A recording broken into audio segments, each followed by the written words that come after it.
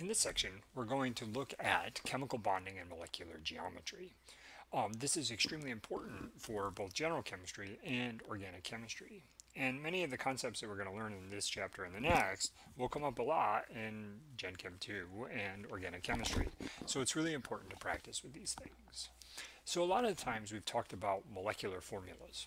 And here's an example of a molecular formula, C60. This is an interesting molecule called Buckminster fullerene because it only contains carbon. It doesn't contain any hydrogens.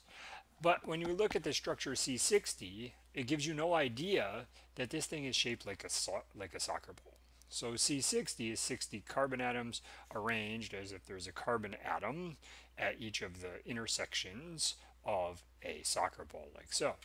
So in this chapter, we're not going to look at things quite as complex as C60, but we are going to look at some of the introductory ways and look in which atoms and molecules, or atoms combine to form molecules, and how they exist in three-dimensional space.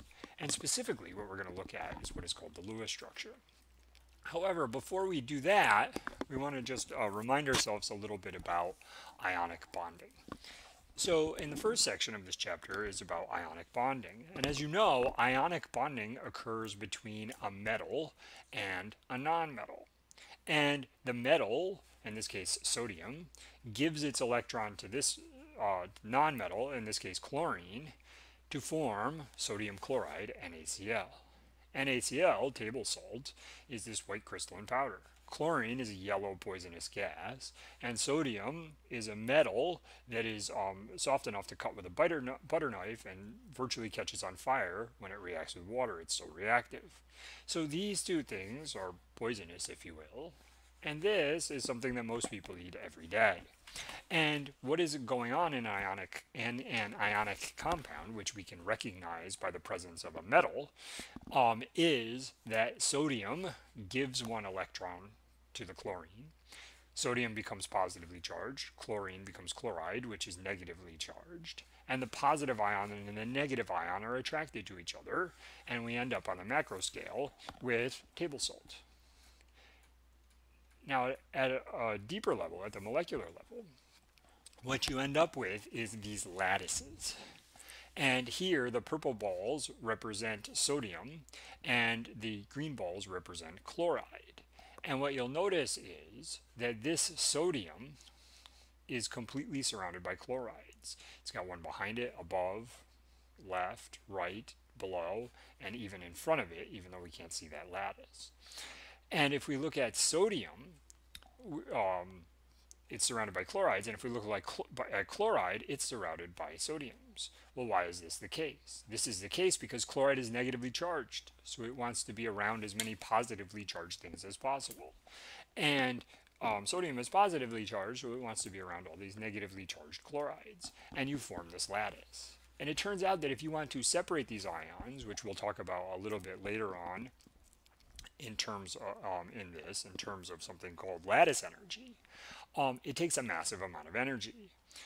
The boiling point of salt is very, very high because it's a very stable arrangement of atoms in sodium chloride, which arises from the fact that you have positive ions next to and interacting with, attracted to, negative ions in this lattice.